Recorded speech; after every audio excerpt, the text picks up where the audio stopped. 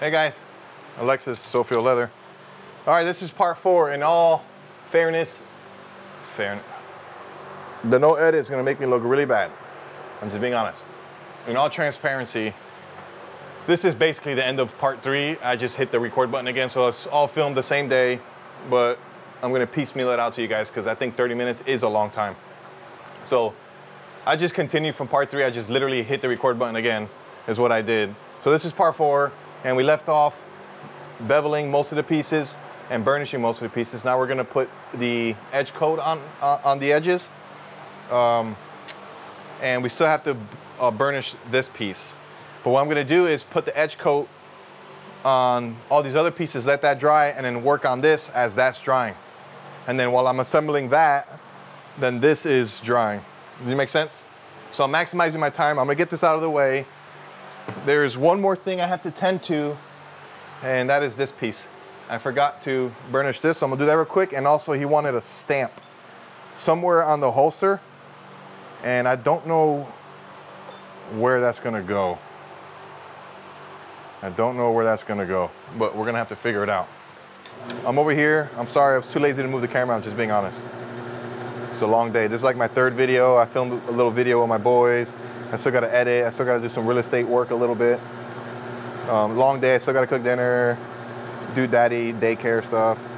My wife is out running around showing houses. Just busy. But I got to spend some time with my boys this morning in the shop, which is awesome. That's always a pleasure. Can you even hear me, or am I being ridiculous right now? You can't hear me, can you? Do you even care though? That's the problem. And that's also a question. All right, so that's beveled, burnished. So everything here, let's move the camera. Right here, boom. Right there, boom. Okay, I'm gonna get this out of the way. We never even got to use the sandpaper, but I will later on that the bigger strap piece. All right, so all these pieces are ready for the edge coat. I'm gonna show you what I do. In this jar, I have acrylic Resin. In this jar, I have a crusty magic eraser. It's just a cheap version of the magic eraser, not like the actual legit one, but the cheap model. Let me show you exactly what's in these 2 jars. And where is my acrylic Resin? I cannot find my acrylic Resin. This is a problem. It's right here. Acrylic Resin, that's what's in the jar. And I cut up a whole bunch of these magic erasers, the cheap version magic erasers. You get on Amazon. All you gotta do is look up magic eraser and then get the cheap model that's the cheapest. Because all you're doing is using this to soak up the material. This is really a really good absorbent, and it doesn't leak. That's why I'm using it. So I'm just gonna dip it in there, and I'm literally gonna put it on there. See how it doesn't leak? I can really saturate this piece and it doesn't leak. That's the reason why I use the magic eraser.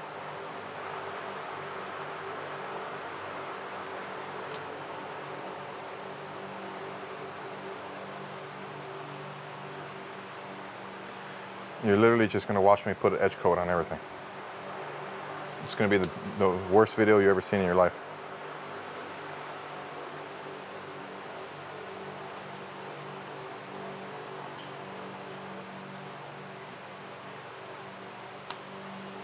My favorite is doing this, the holster here. It's like super meaty right here, and it's so satisfying to put this solution on all this edge here. I don't know why, it's just my favorite part of the whole process right here. Is that weird? Do I have a problem? Be honest. If you're a true friend, you'd be honest with me. Okay, now we're gonna do just the edges on everything. I said that a million times. Why can't I just be quiet and not say anything? What's the problem?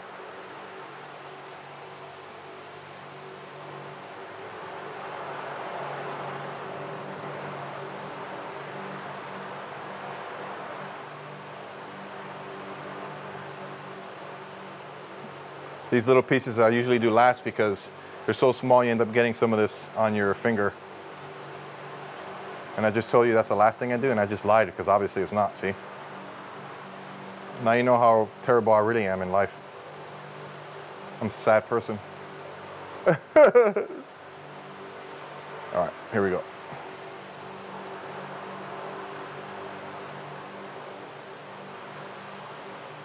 And that is it for that. Now that's all gonna dry. Now we're gonna work on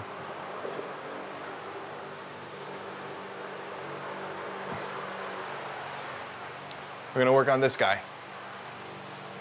And let me show you what I do, because this is a little bit tricky. I guess I should make some space for myself. All right.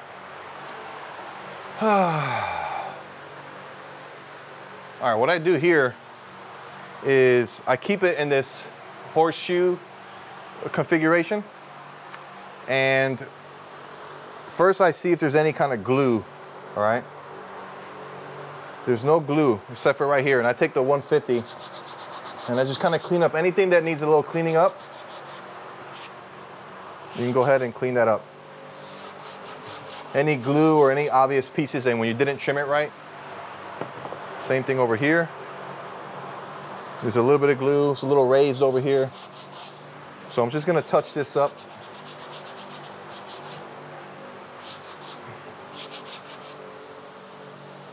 Everything else looks good. I'm gonna finish it off with a 800 grit just to get some of that,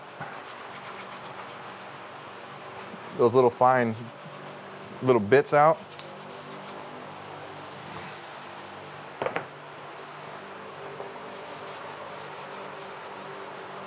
And this will yield a really nice finish. But I'm gonna show you, I don't use a burnisher. I do this by hand.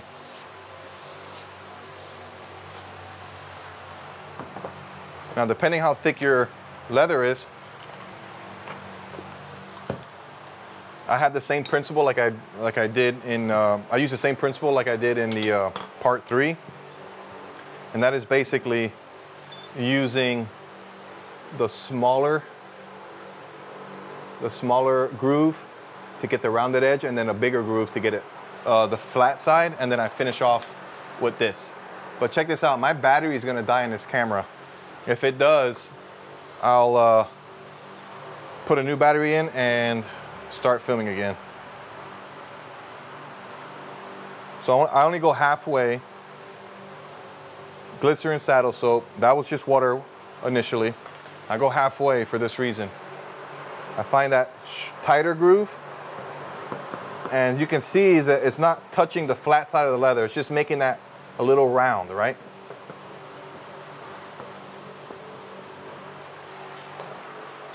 I hit it with some water again. I go on that flat side. Now I'm gonna go on the thicker groove. All right, I'm gonna go on the thicker groove. Now it's getting the flat side of that leather. It's actually making full contact with this burnisher.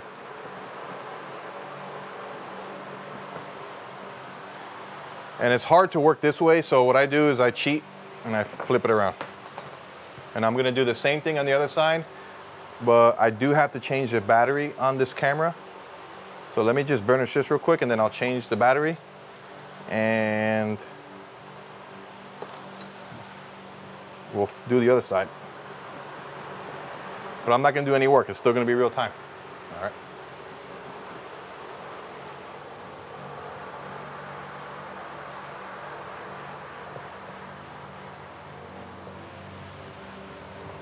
And then the flat side.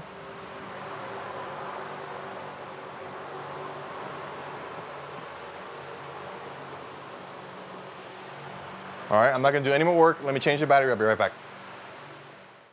All right, we got a fresh battery. Hopefully it looks the same. All right, so now I'm gonna wet everything again. And I'm gonna use this guy here, because I feel like I can really get a good burnish on this.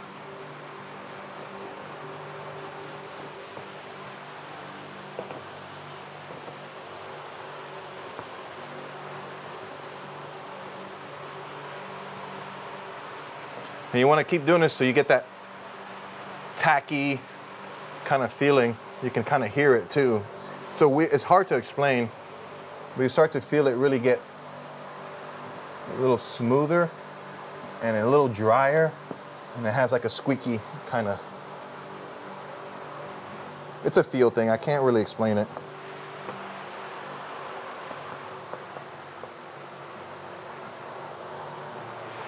Yeah, see, that's good. We're gonna do it on the other side now.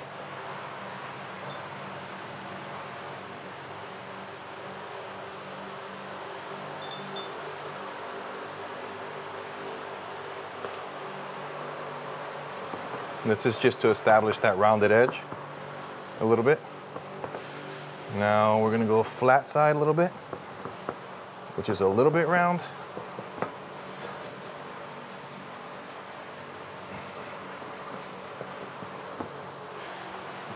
The other side.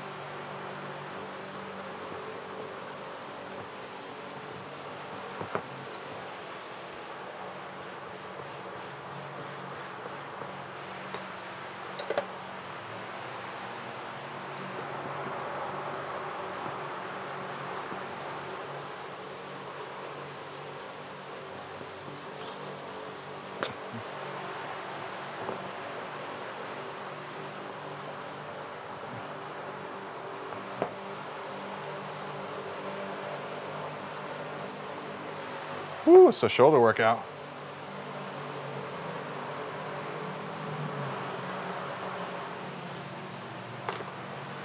I'm happy with that.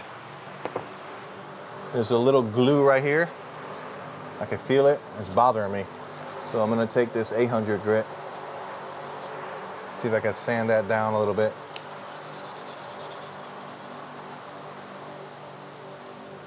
Just a little tiny, teeny bit glue right there.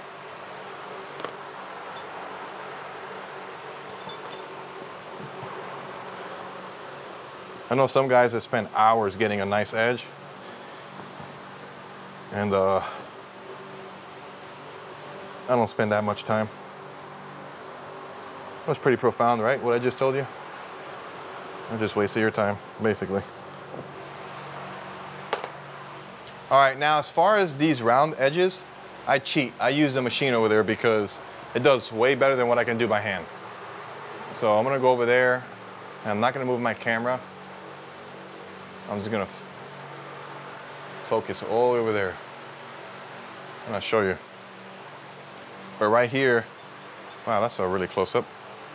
I'm just gonna go ahead and wet the edges here, both. And I'm gonna pay close attention to this front piece here where my name is at, because that's what people are gonna see. This one's gonna get covered up. So I'm gonna come over here and really work on this front piece, because this wheel just does way better than what I can do by hand. I'll finish it by hand a little bit.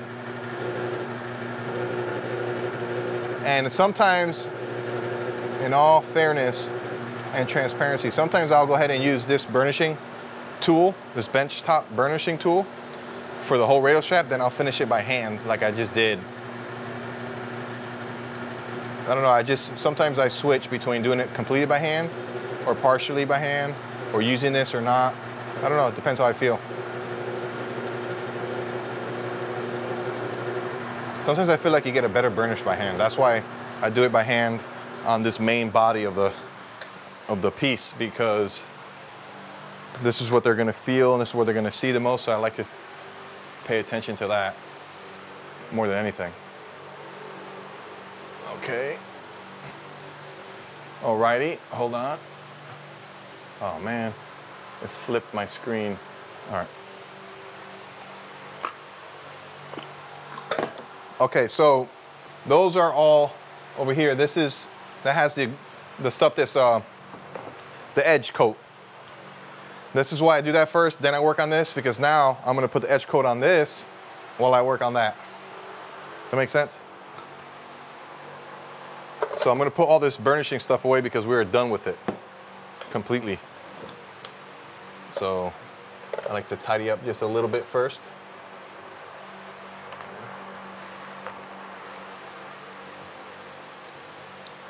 Because it gets messy real quick if you're not careful.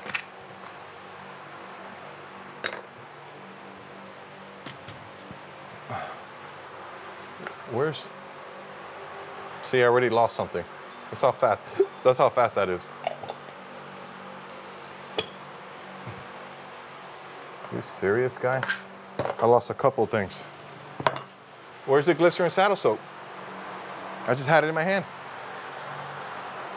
I'm not even gonna bother. All right, so we're gonna do the edge coat on this.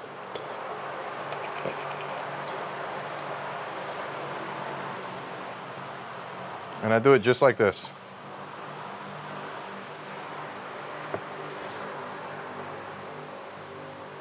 No different than anything else. But I like to put a heavy coat, like every foot or so I re-dip. And when I come to the edge here, I go ahead and I'll make my full round all the way around. I'll go ahead and do the front here as well.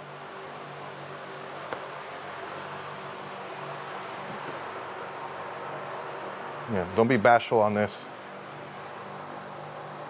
I dip every foot or so and reapply, because this is gonna get the brunt of the work. So that is the reason. Oh, by the way, the reason why I have these covers on here is because I don't want it to dry up. If you leave this out in the open, you can't reuse it. It dries up and gets hard. Basically turns to plastic. So this, I'm just gonna move out of the way a little bit. I'm gonna let that dry, and then I'll flip it and do the other side. But these items right here, I can almost start assembling a lot of these items. The holster itself, I'll start working on the holster right now. So we're getting into assembly at this point. I got 20 minutes left to make this a 30-minute video, and that's the goal. So let's see how much we can get done in 30 minutes. Now my holsters,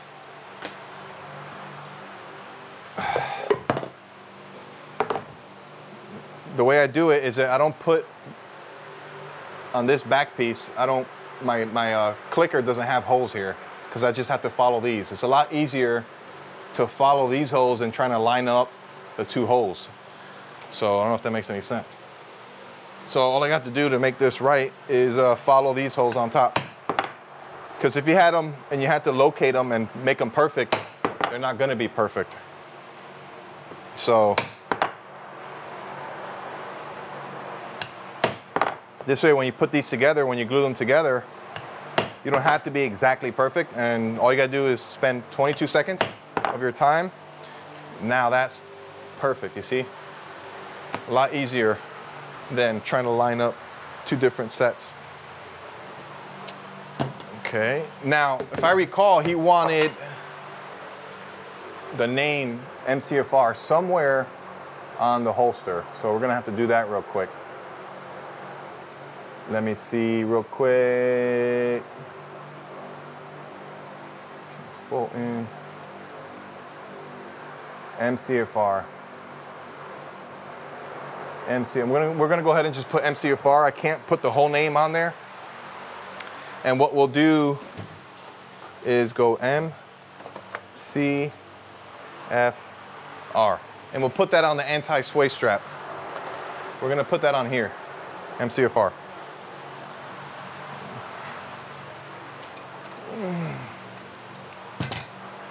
Because there literally is no room to do this anywhere else. Part one, I showed you guys how to use these stamps. MCFR.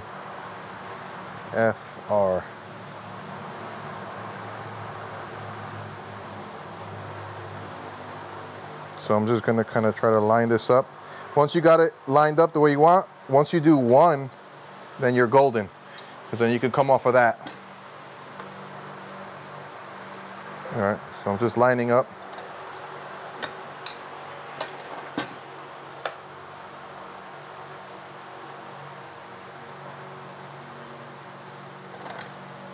These are self-spacing stamps. I know a lot of you guys know that. But once you line it up and you hit one end, then you're good. You just self-space and follow the next one. So there is MCFR. All right, let's put this away. Next, since that's drying over there, we can start assembling this radial holster. Hold on, I gotta put these back in order. QRS, why am I singing? That's how I know my ABCs, don't judge me. All right, I literally, that wasn't a joke, that's what I do. It works, man. All right, I'm gonna move this out of the way just a touch. I'm gonna go ahead and grab my riveting tools, and I need my rivets, my mallet, and my nippers. All right, this is what I use. Rivet, mallet, nippers. That's what I use to rivet things in. So we're gonna go ahead and start assembling a little bit. And let me just double check on the hardware color. Shiny brass, perfect. So you know what I'm gonna do in this video? I'm actually gonna go ahead and just assemble the holster and the radial holster. So we'll do that first. Let's go ahead and lay this here. The very first thing I'm gonna do though is these guys.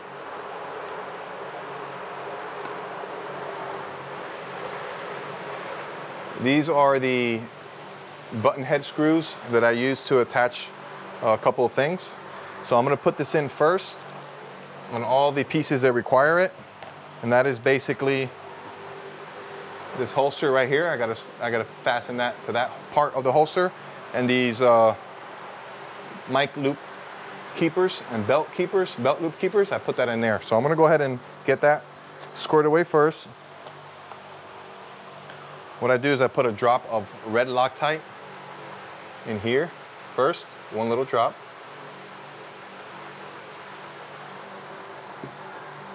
And we're gonna assemble it like so.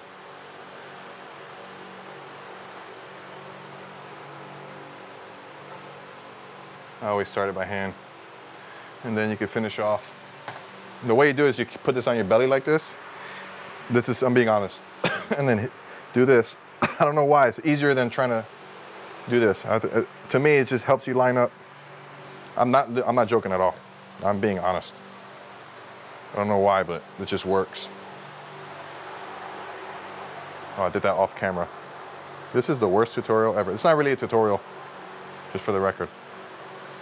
Just showing you in real time. I got 15 minutes left for this video.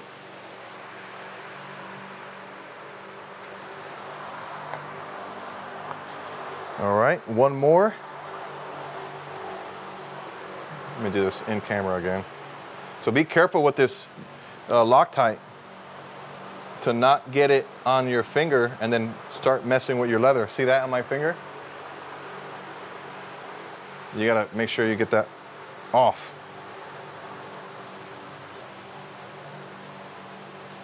This is not how to assemble my radial holster. I made a video for that. But there it is. Just got to tighten it up.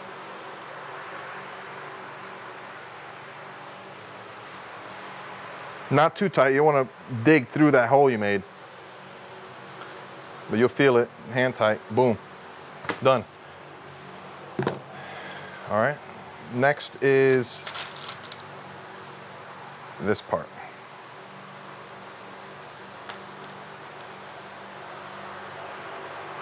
Can you see that?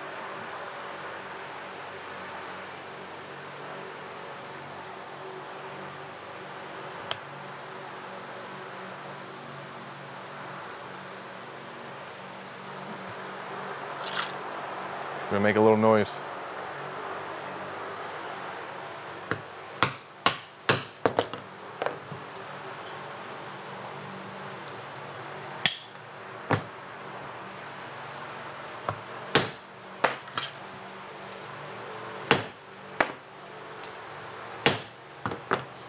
And I'm gonna run this D-ring over, slide that over, Dunskies.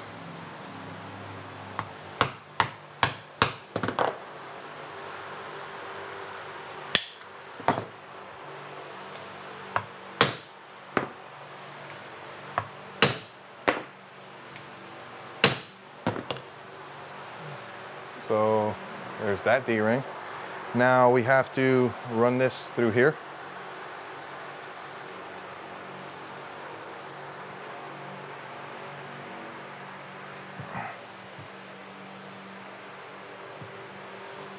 Let me back this out a little bit.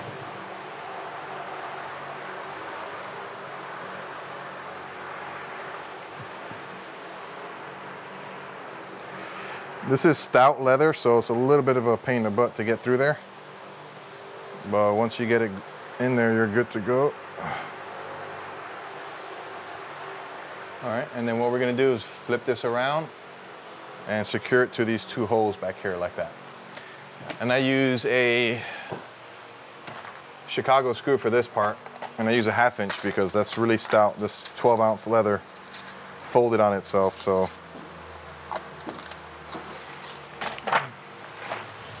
Same thing with the Loctite on this. If you use a 5/32 hole punch, which I use for everything, whenever you use Chicago screws, they sit in there. They don't fall out, all right? So I always use a 5/32 hole for absolutely everything. Because if you use a hole punch that's too small, you'll have a hard time going through there. If you use it too big, then they fall out and you can't, you know, it makes it easier to manipulate and put stuff together. The good thing about these Chicago screws from Wicked and Correct, well, not Wicked, Weaver Leather, is they have a Torx 15 head. All right, and it's super easy. It doesn't slip, it grabs super fast. And I'm gonna put a drop of red Loctite in each one of the backs of these posts.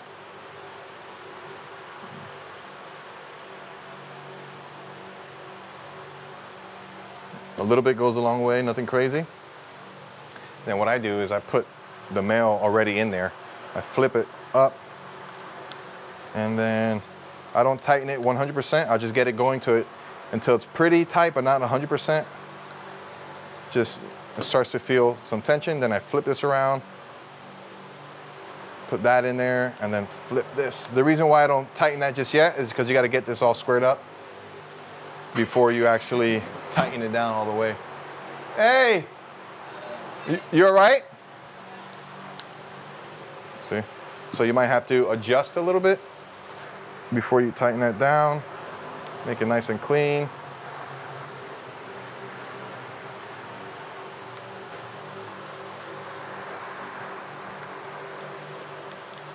All right, now I can tighten this down.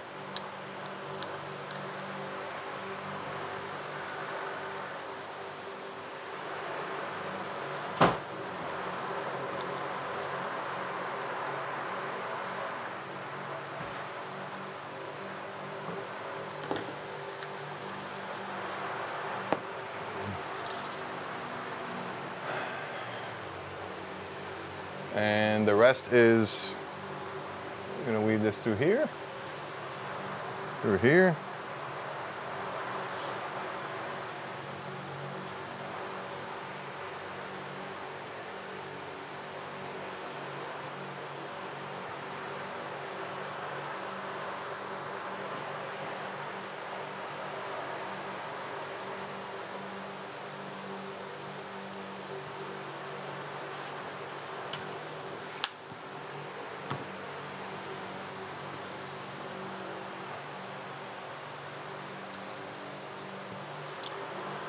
That holster is done.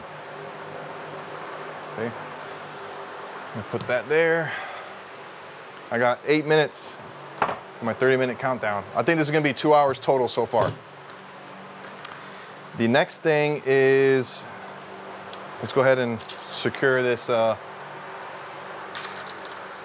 anti-sway strap.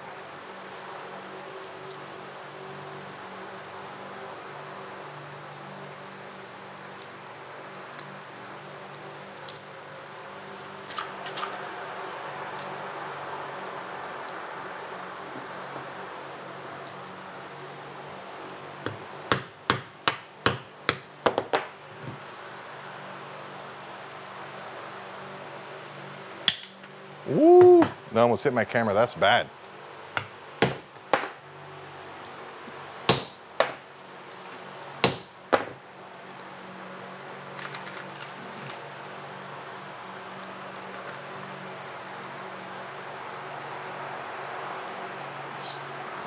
I gotta start dinner, y'all.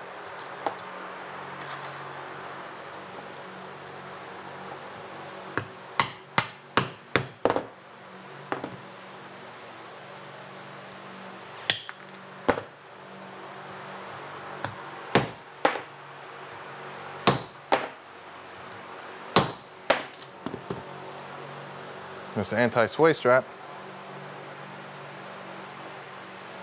And that goes back here in this big D-ring. Just like that. So the bucket or radio holster is complete. Real quick, I have 7 minutes left for my 30-minute mark. What I'm gonna do is, I'm gonna put this away. I'm gonna turn this around and I'm going to put the acrylic resin on the other ends.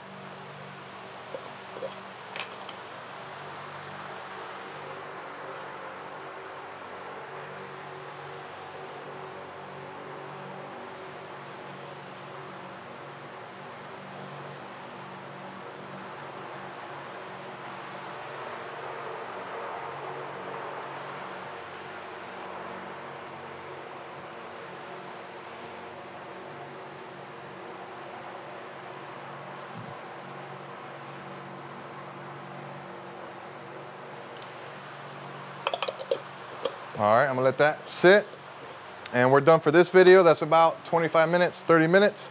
And all we have to do for the next video is punch the holes out on the holes that we marked on the radio strap, make the adjustment buckle piece and attach a couple items to that, and then put a finisher on there. My secret, my own homemade leather conditioner. Hold on, I'm gonna put this away. And that'll be 2 hours and 30-minute total time. That's with me talking a lot. I could probably get it down in 2 hours, but let me do a little outro. All right, y'all. Thanks for watching Sophia Leather. Thank you very much. This is part 4, I think. Part 5, like I said, is gonna be not that much, but we're basically almost done. And that's it. Thank you very much. God bless you. Have a good one. Bye.